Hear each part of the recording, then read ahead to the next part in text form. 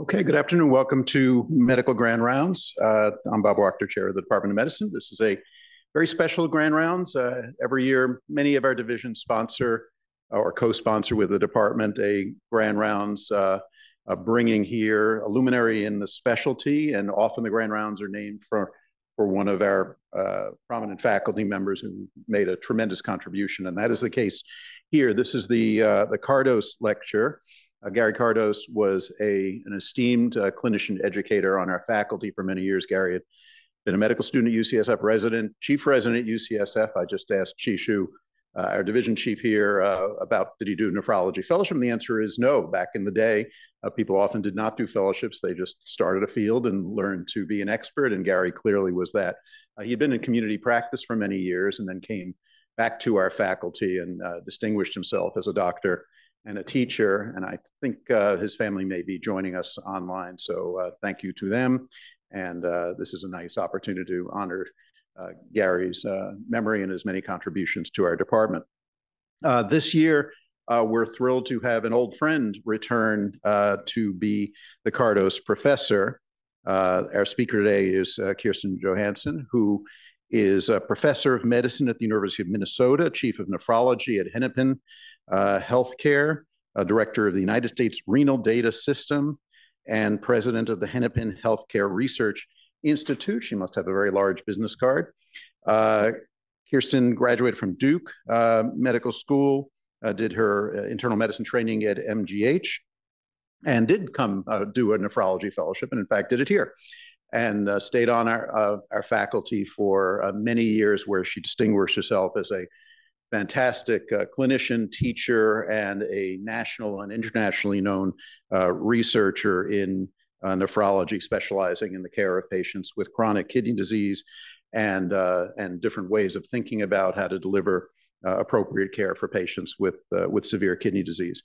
We were sad to lose her to Minnesota several years ago, but this is an outstanding opportunity, and she's continued her trajectory of being a superb leader in the field of nephrology. We're thrilled that she's come back to visit us, and her talk today will be entitled "The Devastating Effect of COVID-19 on Patients with End-Stage Kidney Disease." Kirsten, welcome back.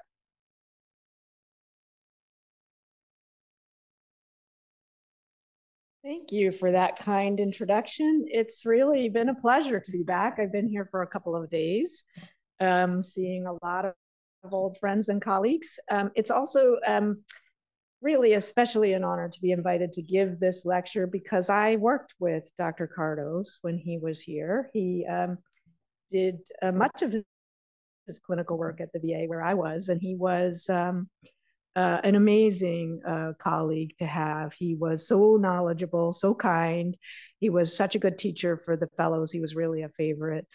So I'm really honored to be back here giving this lecture. Right, now we're going to see if the slides advance. Yay.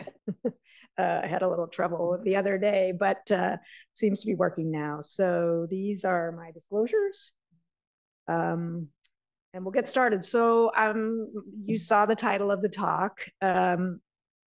It's good. I'm going to just take you through some work that we did, mostly things that we've done as the USRDS. And don't worry, before I do that, I'll explain what the USRDS is, because I think there are some non-nephrologists in the room. But some of the registry work from us and CDC and others picked up even the attention of some of the lay press, who were pretty stunned by some of the outcomes, unfortunately. Yep. So anyway, this is a little bit about the aim. So I'll just tell you a little bit about what the USRDS is, and then we'll look at the impact of COVID-19 on the ESRD and CKD populations. And then we'll look in general, and then we'll look at some differences based on treatment modality and race and ethnicity. And then briefly, we'll talk about how that translates to policy. So just a little bit of history.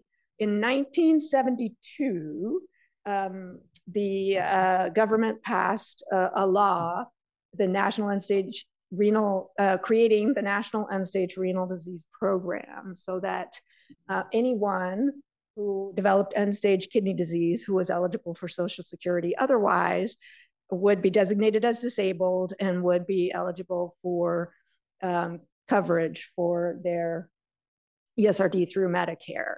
And at the time, I think that there was a thought that there were only a few patients who were going to need dialysis. This wasn't going to have a major impact on the budget or the population. But that isn't really how it transpired, as I'm sure you know. So in 1986, they passed another law, and part of one of the Budget Reconciliation Acts, mandating the creation of a registry of end-stage renal disease because of concerns about mortality in this population, high mortality, and also high cost of caring for them. And so 1988, I think, is when the USRDS was fully established, funded by NIH through a competitive contract mechanism. And it has 5 goals listed here, although to me they're sort of overlapping, but mainly to characterize the ESRD population was initially the case. It's actually expanded to include CKD not with ESRD as well, describing incidence, the prevalence, and trends in mortality, as well as relationships between demographics, treatment modalities, and morbidity. And then cost, I mentioned they were concerned about cost. And then lastly, identifying new areas for special studies and supporting investigator-initiated research. That's the general USRDS. And so, as I mentioned, it's funded through NIH. And just in the last few years, it's been folded into the NIH website there. And we run that jointly with them. We run some of it, they run some of it in the background, not that you need to know that. This is just a simplified diagram, a little bit of how we get the data and how we build it. So we get data from currently what's called EQRS, ESRD Quality Reporting System, and then OPTN, the Organ Procurement and Transplantation Network for transplant. We get data identifying patients with end-stage kidney disease and transplant, and we get their specific identifiers. We then create a finder file in order to get CMS claims, fee-for-service, and Medicare Advantage for those patients, and then build a database from there. At the same time, as I said, we expanded, not we, but before my time, expanded to CKD as well. So among Medicare beneficiaries, we also create CKD files, and we get Medicare claims for them, and more recently Medicaid claims as well, to try to describe the younger CKD population as well as the older ones who previously qualified for Medicare. And then that information is used to fulfill these various functions on the right. The annual data report is one of the biggest things that we do, providing the data that you saw with the 5 things: incidence and the prevalence and the mortality, and then the characteristics of the patients. And that goes, used to be a book that was actually printed. It's now online, but it's used by, we hope it's used by researchers, policymakers, and the whole community. I won't go through the list of all of the other things here, but in the interest of time. As I mentioned, we typically use CMS data as the backbone of what we do. It's not all of what we do, but it's the backbone. We at CDRG at Hennepin got the contract in 2019. And so 2020 was our first year getting all of this data and creating the annual data report. And typically that would have included data through 2018, because there's actually a lag in getting Medicare data. You can't even apply to get it until almost the end of the year. And then in any case, we would have normally, under normal circumstances, expected for a report that we were going to publish in December to have data going through 2018. But then, as you all know, 2020 was not a normal, typical year. And we really thought that it would be important for USRDS, as the ESRD registry in the country, to try to do whatever possible to try to document what was happening. Unfortunately, our NIDDK colleagues were just as interested in that as well, and were able to support getting additional data, because CMS does make quarterly data available. They're just additional time, effort, cost to do that. But we worked together to do that in 2020. It does come with some challenges. This is a slide just showing successive quarterly data cuts from the EQRS and looking at the number of deaths among patients with ESRD by month. And what you can sort of see, my pointer working? Yeah. So if you compare, say, the red to the gray here, or the gray to the green, or the green to the blue, what you see is that in the most recent quarter of data, there's a lot of missing because it just takes some time for that information to get submitted. There's still some missing data back one quarter, but it's not nearly as much. So what we did was we had data through the third quarter of 2020, and we didn't use the most recent quarter because of all of that missing data that I just showed you. But for the quarter where there's some missing data, it's really pretty predictably missing from quarter to quarter. And so we used the data that we had from successive things like I just showed you to extrapolate and apply inflation factors month by month. And I just listed these here just to show you that they were relatively small. For death, 2% or less. And for some of the other outcomes, still all less than 5%. And so when we did that, this is what we found. We found a lot of COVID mortality, which I'm sure, hospitalization, which I'm sure is not surprising to you. This is just looking at hospitalization by epidemiologic week. And I think people weren't very familiar with this a long time ago, but when COVID happened, you probably all have seen many, many graphs, but it goes from Sunday to Saturday. And the CDC uses this a lot to track outbreaks and things. And so there was no COVID until around March, and then unfortunately there was. And so a large amount of hospitalization, particularly the blue line there is hemodialysis. Patients treated with hemodialysis had a lot more hospitalization than those on peritoneal dialysis. And these are rates. So this is per 1,000 patients. So it's not just that this is because there are fewer patients on peritoneal dialysis, it's that they had lower rates of infection. So we wanted to delve in. So that was what we were able to show in 2020. Moving forward, we've gotten, of course, more recent data, and we've been able to delve into it a little bit more. And so this is showing some work that we did to try to figure that out. So why was the hemodialysis patient population affected so much more than the PD population? And to what extent was that related to nursing home exposure because of the nursing home outbreaks that we saw? So we broke them into 5 groups. So the in-facility hemodialysis patients, we broke them into those who had no history of recent SNF exposure, those who had current or recent within the last 60 days exposure to a nursing home, or those who were actually in a facility, a nursing skilled facility, and receiving their dialysis actually there rather than transporting to a center. And then the patients who are receiving hemodialysis at home or PD at home. And so the top graph here is looking at, and then we looked at COVID diagnoses and hospitalizations and death. And so the top one, the black line, is hemodialysis anywhere but home. So the top 3 of these groups here. And then the red line and the blue line are the home dialysis patients. So just kind of confirming what I showed you on the previous slide, that those who are dialyzing at home, whether it's hemo or PD, so it doesn't seem to be hemodialysis per se, but rather hemodialysis that's not happening in your home, was associated with higher rates of infection, of diagnosis, I should say.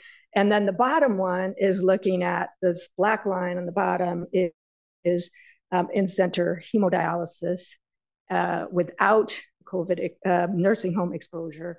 And then the green, I believe, is in a nursing facility, and the purple is in a nursing facility, but traveling to dialysis or recently having done so. And so what you can see is that the nursing home exposure really had a big effect on the number of diagnosed cases. And Interestingly, in the very first wave, those who were receiving care in the dialysis, in the SNFs, had the highest rates. And that actually kind of flipped with the ones that were traveling to dialysis in the second little wave in 2020 there.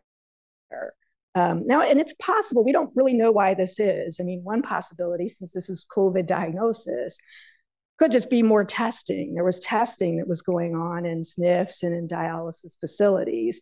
So we don't know that they actually, I misspoke when I said cases and not diagnoses. However, unfortunately, we saw some of the same patterns with hospitalization and mortality. This is hospitalization on the left and mortality on the right. And so I don't think that would have been so dependent on testing and case findings. So unfortunately, it does look like this was very real and may have been related to being cohorted with people in nursing facilities, traveling to and from, and perhaps shared vans and other things, as opposed to being able to shelter at home. And this is just a busy table to sort of show that when you do multivariable analysis, it all still panned out that, that SNF exposure, especially in that very first wave, the rates were 10 to 13 times higher. And then rates at home were about half. And that did attenuate as the pandemic went on. And so putting that together, this is a plot of the cumulative incidence of COVID diagnosis in 2020. And the red is CKD, the green is transplant, and the gray is dialysis. And so these dialysis patients just had much higher cumulative rates. By the end of 2020, 16% of everyone who had been on dialysis had had COVID at least once, had been diagnosed with COVID at least once. This is looking at hospitalization. We wanted to look at differences by race and ethnicity, which we were seeing in the general population, as you know. And so on the left is looking by race. So the red line is Black patients, and the other two lines are white and other. And you can see that especially early on, there was a much much higher rate of hospitalization among the Black patients. On the right, at this time, we've changed to a combined race ethnicity, but at this time we were doing them separately. So on the right is Hispanic versus not Hispanic, and the blue is Hispanic. And so early on, they were pretty similar, Hispanic and non-Hispanic, but as the year wore on, we started to separate with a higher incidence of COVID hospitalization in the Hispanic population. This is a little bit busy, but I wanted to show this. This is multivariable analysis, kind of delving into that a little bit more. And this is looking at rates of COVID-19 hospitalization in 3 different periods: the first wave, the sort of middle, and then later in the year in 2020. And so the black, the open circles are the first couple of months. The asterisks are the middle, and then the black dots are the later period. And if you just look at age to sort of see if we can orient ourselves, what you can see is that early in the pandemic, let's see if I can point this out, early in the pandemic, older patients were at much higher risk. But as it went forward, they came down in their risk, and younger patients here who had been much lower risk were still lower risk, but not as much as they had been as things went on. And with race and ethnicity, what you see here is that Black patients were higher the entire time, and so were Hispanics. So those curves looked like they were superimposed before at the beginning. But I think that's because, unfortunately, Hispanic patients who are on dialysis tend to be quite a bit younger than others. And so when you adjust for that, what you actually see is that even in that first wave, Hispanic people did have a higher rate, but it did get worse. It did get worse as the year went by. Their relative rates did get higher. And then here down at the bottom is looking at modality. So again, just the same as what I showed you before, which is that patients dialyzing at home consistently had a lower risk. So when we started doing it early, we were in such a rush to get the data and get everything cranked out that our focus was really on the dialysis and to a lesser extent the CKD population. But then, of course, the question is, well, how does this compare to the general population? So I showed you things comparing within groups of kidney disease patients. But once we caught our breaths after the report was in, we started delving into that a little bit more and using data in the general population. So this is this COVID-net surveillance area that the CDC had. And so we used this to get the population rates of hospitalization. And this is a slide showing that. So there were 14 states. This one right here is California, and this one right here is Minnesota. We were both in the network. I just put these here to sort of show you that rates in the dialysis population tended to track with the rates. They were actually quite correlated. I'll put this bigger. This one is the composite of all the states. So there was a pretty tight correlation across states. It was 0.9 overall, and it was 0.5 and 0.95, depending on the state. But we superimpose these curves so that you could see that they're correlated. But what I really want to make sure you can see is that the scales are completely different. So the scale on the left, the scale on the right is for the general population, and that's admissions per 100,000 population. On the left is the scale for dialysis patients, and that's per 1,000 patients. So actually the rates in the dialysis population were about 40 times higher than the general population. So highly correlated with trends in the population, with infection rates, but 40 times higher.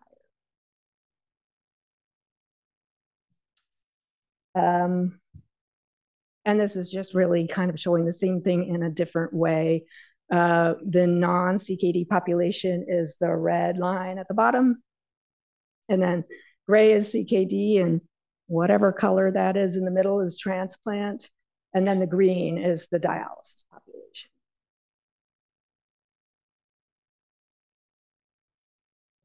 And so this is just turning to mortality. Sadly, the natural consequence of having COVID bad enough to be hospitalized is mortality. And again, this was fairly early on. This is looking at mortality by week. And the green line is 2020.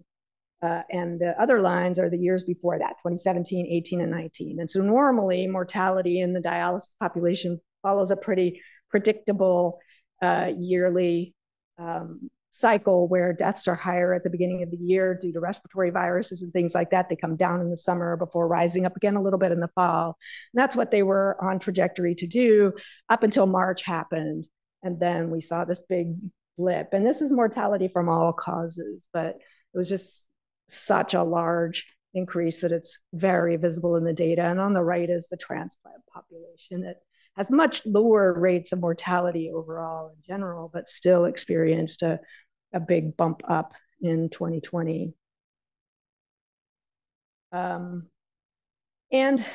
this is looking, so that was all cause mortality in the general population, but trying to get at, well, how much of that is COVID and what is the actual COVID mortality? What percentage of people with COVID are actually dying? So that's what this is. This is looking at still all cause mortality, but after a COVID diagnosis. So within 14 days, 30 days, or 90 days of a COVID diagnosis among people with no CKD in blue, CKD in red, dialysis in gray, and transplant in the green. And so, what you can see is that, first of all, as with everything I've been showing you today, everything is higher in the people who have CKD and especially end-stage kidney disease. But, around 30% of people with ESRD who got COVID died within 30 days during this period. And that's just something that I at least had not appreciated until we did this. It just really was pretty devastating, and it's even a little higher if you go out to 90 days. And then, therefore, again, I already sort of did show you the overall mortality. This is just a different way of looking at it. Instead of weekly, this is cumulative. So on the left is dialysis and on the right is transplant. And so the blue and the red are previous years, 2019, 2018. And then the gray, I think, is 2020. Mortality overall was 18% higher in 2020, cumulative mortality for dialysis patients, and about the same, maybe even a little higher, more like 22% higher in transplant. And then the green line is actually into 2021. We were able to track that a little bit farther, and it stayed high. It stayed high for dialysis and even may have gone up further, and I'll show you something on that in the transplant population. Good. I changed the order of my slides so that I could do that right now. So this is more recent data going out all the way to the end of 2021. We had seen that cumulative mortality curve, and we were a little bit worried. And I'm more worried now that we've seen this. So this is dialysis that I've been showing you, and then the red is transplant. But what happened is that at the end of 2021, the transplant patients surpassed the dialysis patients in terms of COVID hospitalization rates. And I don't know why this is, but some concerns are that it could be either that vaccines came up on board, and we'll talk a little bit about that. And especially hemodialysis patients were able to get them in dialysis. But I think transplant centers were pretty aggressive about vaccinating people too. But we have a lot of data that they didn't always have as vigorous a response to the vaccine as the general population and even as dialysis patients. So this is a bit of a concern that our transplant patients, the world is opening back up again. They're not able to shelter at home. And we saw, at least at the end of 2021, those rates cross. We'll certainly be following that again this year when we get the data. This is just another way of looking at it. This is across years now, from 2011 onwards to 2021, with transplant on the bottom and dialysis on the top, just to sort of show that the mortality rates jumped up in dialysis and they didn't come back down, but they kind of flattened, whereas in the transplant population, they continued to rise in 2021. So sort of just another way of looking at that phenomenon. I promised I'd talk a little bit about policy. So in Minnesota, we had the opportunity to talk with the Minnesota Department of Health and the governor's task force on vaccine distribution and the end of 2020. They really wanted to prioritize getting vaccines to the most vulnerable people, the people most likely to have bad outcomes from COVID. And they also wanted to prioritize equity in access to transplant, and equity, particularly racial and ethnic, among racial and ethnic groups. But they didn't have CKD and ESRD on their list of particularly vulnerable people. They had hypertension and obesity and some other conditions, but CKD and especially ESRD hadn't been highlighted. But we got an opportunity to present some of the data that I showed you early on about the fact that this patient is extremely vulnerable medically, and the fact that there were clear racial and ethnic disparities in who was getting COVID, getting hospitalized with it, dying from it. And as a result, they made the decision to start giving COVID vaccines to dialysis patients and to staff in the dialysis facilities. Because the other thing is that it's really difficult for these patients to all have to come one by one into medical offices when they're already coming 3 times a week to a dialysis center. So that started in January 2021 in Minnesota. And then the Biden administration adopted that policy as well in April, I believe, of that year. So, so I think data from USRDS and CDC and others was really telling, and really at least got that coverage for our patients. I'm going to just turn to something different. So all of this death and hospitalization led to a reduction for the first time that we had ever seen in the prevalent ESRD population. So this slide is showing on the top dialysis, and just projecting the dotted lines are the model data, what was happening, and then what was expected to have happened in 2021. And the bottom is the same thing for transplant population. And especially in dialysis, you could just see the amazing way that this curve fell off from where it was expected to have gone. Same thing happened for transplant patients, but to a little bit of a lesser extent. I do think that mortality was, probably the biggest driver of that. But interestingly, we also saw lower rates of incident ESRD during that time. So that's what this is. The gray, red, and blue lines are the previous years, 2017, 18, 19, as we've had before. And this is just week by week, how many people are starting treatment for end-stage kidney disease. And, it's a little messy because it's week by week data, but they were all following the same trend until 2020. And there was this really big dip in the number of patients actually starting treatment for ESRD in 2020. And this is looking at it with some adjustment. And on the left, excuse me, is showing by modality. So the gray is transplant. The blue, I think it's blue, is hemodialysis.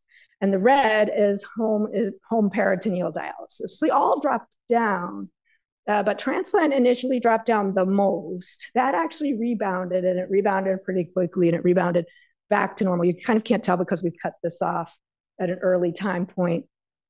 But the dialysis numbers didn't level out, at least through the end of 2020, and even some into 2021. It is interesting to note that the in-center hemodialysis numbers dropped the most. And we wondered whether people were really realizing that if they could dialyze at home, that might be safer. But it's hard to know what anyone, doctors or patients, were thinking at the time. The other thing that we noticed on the right is just the eGFR at the time of dialysis initiation actually dropped as well. So people were starting dialysis at a lower eGFR compared to prior years. So the dotted line is what was happening prior years. And this is about a difference of almost 0.4. And that might not sound like a lot, but it actually is. I just put this context here. I mean, that's what had happened. It had been dropping slightly since 2011 because of data that shows that starting dialysis earlier doesn't help patients. But it had dropped about the same amount over about a 5-year period. And now this happened within months. So that's the context there. I think that's a giant effect, actually. And we're following. It looks like that has also gone back up, but maybe not back to baseline. We'll have to stay tuned for when we get 2022 data. This is looking sort of what I was saying before, which is that it did go back up. This is overall number of patients starting treatment for ESRD, and the dip down there is 2020, and then it did go back up again in 2021. It didn't reach up to where it would have been projected to go, but it did increase back towards normal. And of course, one thing that we wonder, and why we'll be continuing to follow this drop off in this number of patients coming in, is that, one reason why it may not have rebounded back, despite the fact that not as many people started, is perhaps some of those patients, mortality was high in CKD as well. And I showed you those figures where mortality and hospitalization and all of those things were lower for people with CKD than ESRD. But anytime you look at outcomes among CKD patients, you're mostly looking at stage 3.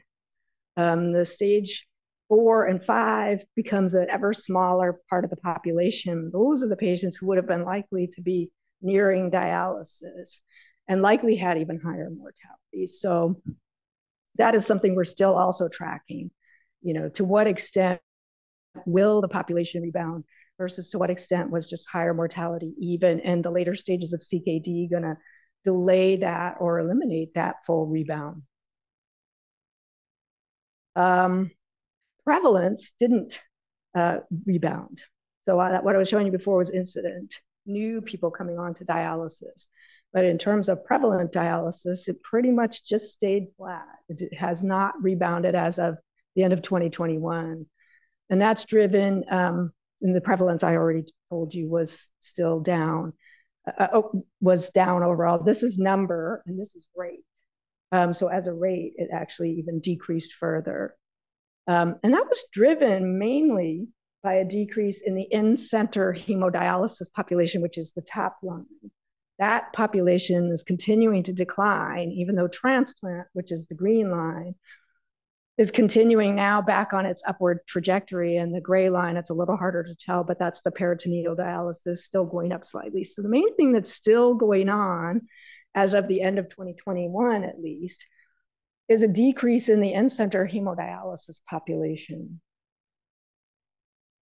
And this is really continuing to affect the dialysis population. This is not our data. This is data from the dialysis networks, ESRD networks. There's a network that tracks ESRD and other things for CMS and others. In any case, this is the number of dialysis facilities in the US, and starting with the third quarter of 2021 down to the second quarter at the end, the second quarter of 2023. And so you can see there was a little bit of a rise. In general, the number of dialysis clinics has been increasing because the dialysis population and center hemodialysis population, as I showed you before, had been increasing. But now that the population is shrinking, what's happening is dialysis facilities are actually closing. And this has really been a big thing. And it's a concern because especially small rural dialysis facilities are closing. And so I think that that's happening because there are fewer patients. And unfortunately, dialysis is a business. If there aren't the patients, then they can't afford to keep them open. But there's also been, and I'm sure I don't need to tell you, issues with getting staff, nursing staff and others. So we're really starting to see now in 2023, as this data goes out, the downstream consequences of the drop in the dialysis population. And going forward, we'll need to really follow what then happens to the patients as a result of these closures of the dialysis facilities and things. The other thing that's newer that we need to keep thinking about on the horizon, I think, is long COVID. This is showing the incidence of long COVID. So CMS developed a code for long COVID in October 2021. And so again, this is from the most recent annual data report that lags by 2 years. So we only have long COVID claims for 4 months. But based on those initial 4 months of claims, rates were much higher in patients with kidney disease. So the left is no CKD. The next one is CKD, but not with end stage, and then dialysis and transplant. And so rates among transplant patients were more than double the rates of people without kidney disease. But I think what we need to figure out is, given that this was only capturing claims in a 4-month period, I think it's really vulnerable to bias in the sense that people who are being seen by physicians more are going to have more claims that are going to have more diagnosis codes on them. So I won't be surprised if this attenuates a little bit with a longer period of time for everyone to accumulate diagnosis codes, but I'm not sure that a more than twofold difference is going to go away. So I think this is something we need to think about for our patient population too, and this might be one of the next, if this bears out, this might be one of the next frontiers of advocacy that we need to think about.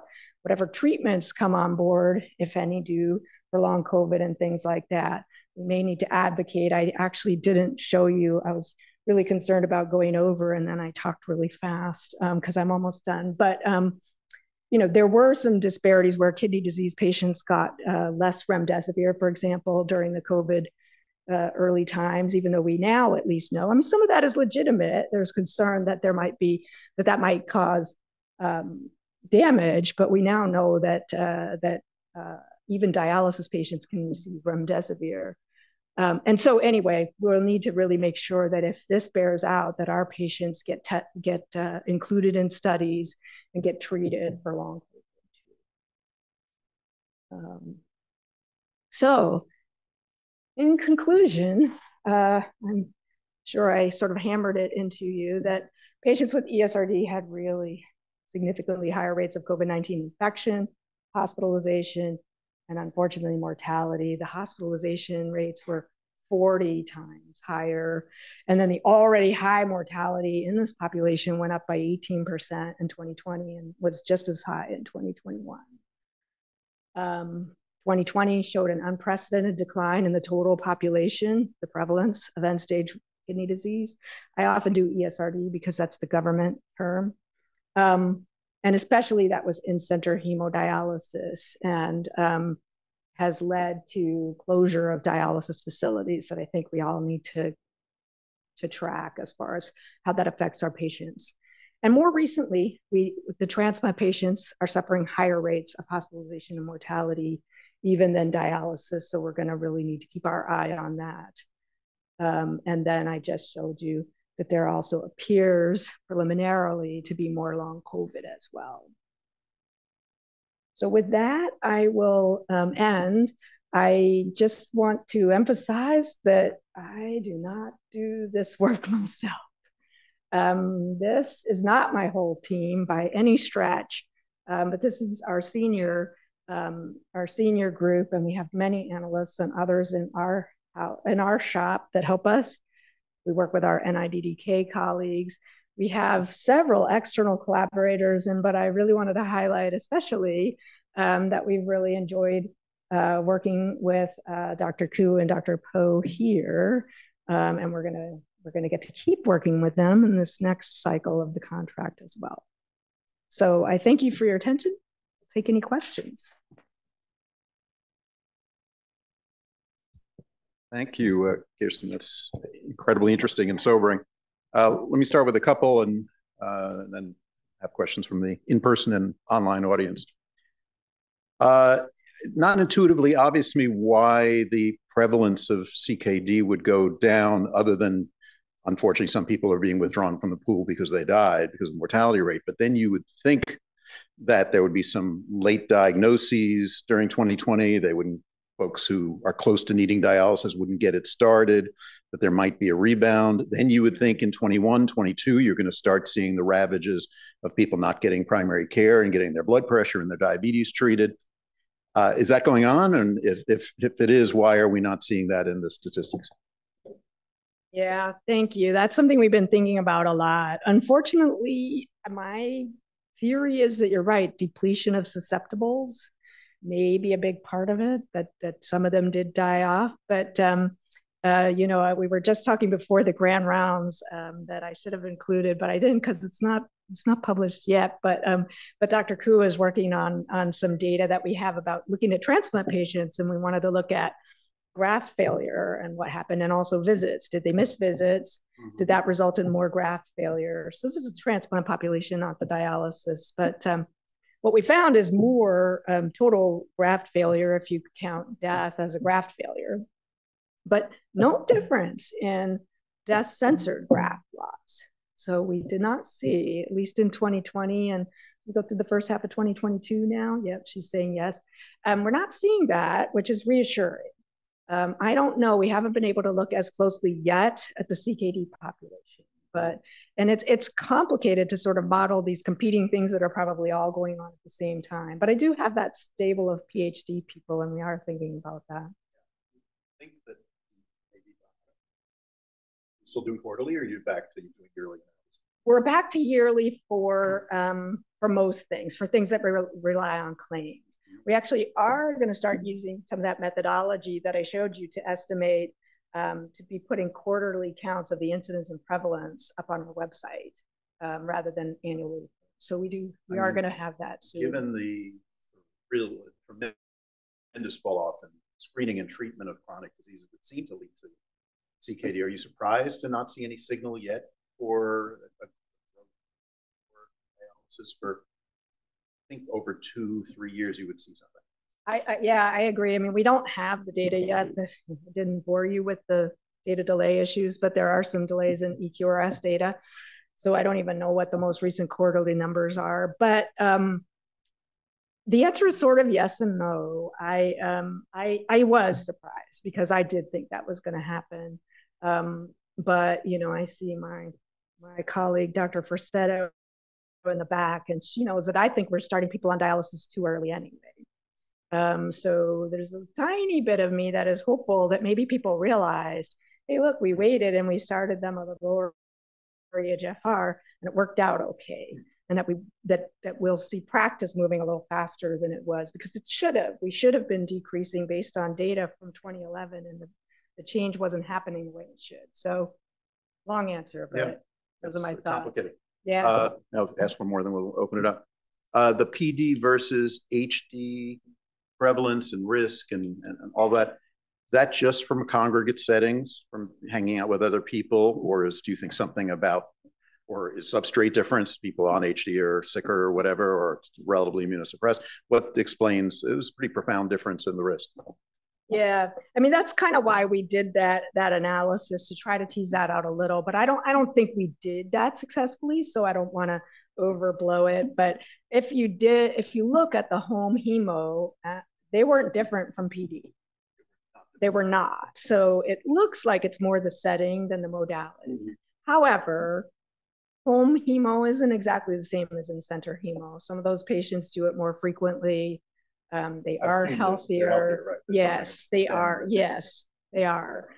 So it did hold up in adjusted analyses, but it is hard to adjust for all the differences between people who dialyze at home and people who don't, because they're very different. And also the transplant versus dialysis population. In some ways, the immunologic hit for the transplant patients would be greater, and yet they're probably healthier, right? So that, absolutely. Those things are almost balance each other out. Yeah. Absolutely. Yep. One of his hand. Got it. Okay. Why don't we open it up? Say who you are. Sure. I'm Chishu. I'm the chief of nephrology. I just want to reflect that it hasn't been that long, frankly. It seemed like a long time ago. And behind all these numbers, I would say, there were real acts of what I thought were professionalism, and even nephrologists volunteered to take care of certain patients. Were cohorted in the dialysis unit that only had COVID positive. Early on, there was a lot of unknowns, a lot of fear. Testament, I think, to a lot of what the doctors started to do. Really, I think, behind all these numbers. Yeah. For the audience, I'll just paraphrase. So Dr. Shu was just saying that underneath all these numbers, sort of lost in some of the numbers, is the sort of experience on the ground and the courage that some doctors really showed going into dialysis facilities when all this was going on, including there were facilities designated for people with known COVID. They still have to get their dialysis. And I think that's true. You know, CMS changed their rules to allow us to do remote visits instead of coming into those dialysis facilities. And I'm curious to know what happened here, but I, for one, never did that. In theory, it was allowable, but it actually meant that dialysis staff had to bring an iPad or something to the patients and set it up. And practically speaking, that was really difficult. And so we didn't do it. We kept going to the facilities. Mm-hmm. Yeah, right.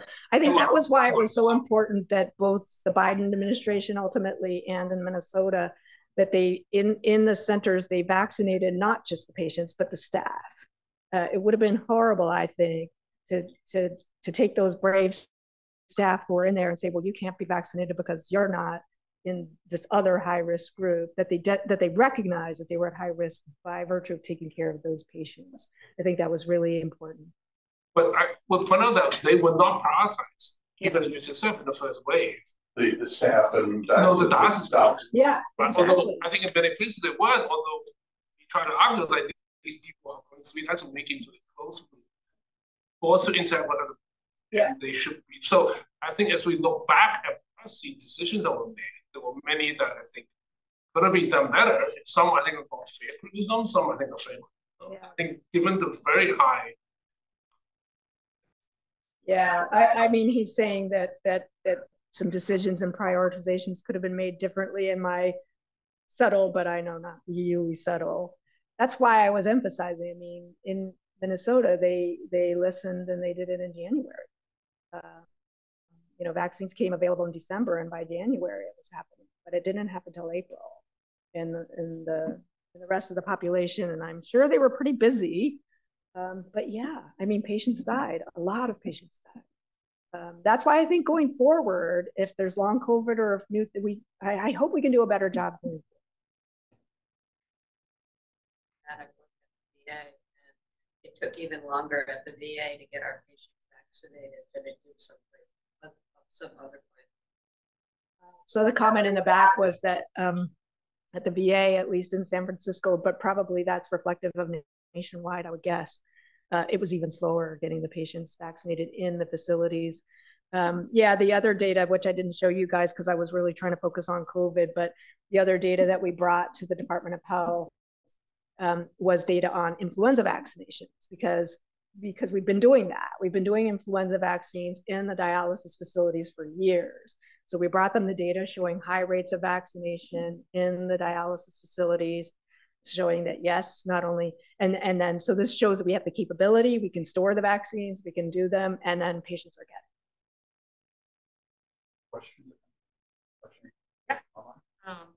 There's a question about, do you think that the higher rate of hemodialysis patients versus peritoneal dialysis is due to the fact that patients are sicker when they're on HD versus PD, or is it due to increased risk of nosocomial COVID? So the question is the higher rate in hemodialysis patients, do I think that it's because of that they are sicker, or is it a nosocomial effect? I think it has to be both, but I was pretty stunned by adjusting for the things we can adjust for. It was in that first wave, it was 10 to 13 times higher if you were in a nursing home or had recently been in a nursing home. So early on, there was very clear cohorting, nosocomial risk going on for sure. It did look like they started to really come down to being pretty close by the end there. So I think that's the larger effect, personally, but there probably is a little bit of both. You, as your state-by-state analyses and a lot of things COVID, we saw curves begin to separate by state as it related to vaccination uptake by state, which often related to who you voted for. Did you see that? That's a great question. We didn't look at it, and I'll tell you why. We didn't look at it because we know that we can't track vaccination very well. We tried that. We tried that as a nationwide, and we know that we're missing them. They were happening in the dialysis facility. Everyone was just getting it. It wasn't being tracked very well. So when we did that, we saw rates way lower. We saw by the middle of 2021, we saw about 50% we could see in the claims among Medicare, but we knew that the population was at about 90%. So we know we weren't catching it, but we could just infer by the rates in states. Differential mortality or differential hospitalization rates. And we sort of quit when we realized that we couldn't track vaccines. But I think that would be a really interesting. But you haven't done. No, we haven't. Don't know if there's a red state, blue state. No, but I think we could look. We actually have done some other analyses, kind of not on this topic, but we've looked at Medicaid expansion states and not, not with COVID, but with actual ESRD incidents, and we see some effects there that states that didn't expand. Yeah, you wonder whether even in states where there was a lot of pressure against vaccination, this population who's already kind of embedded in medical care is seeing, particularly the dialysis patient is seeing healthcare providers 3 times a week, whether there was less of a difference than you would see in the regular population. I love that idea. I think we should try to do that. I think we're going to need to think about what metric do we use for categorizing the states. Something concrete, but I love that idea because I think we could do that. Yeah, co-investigator on the grants. All right. Awesome. Any other questions? Great. Thank you so much. Really interesting. Really appreciate it.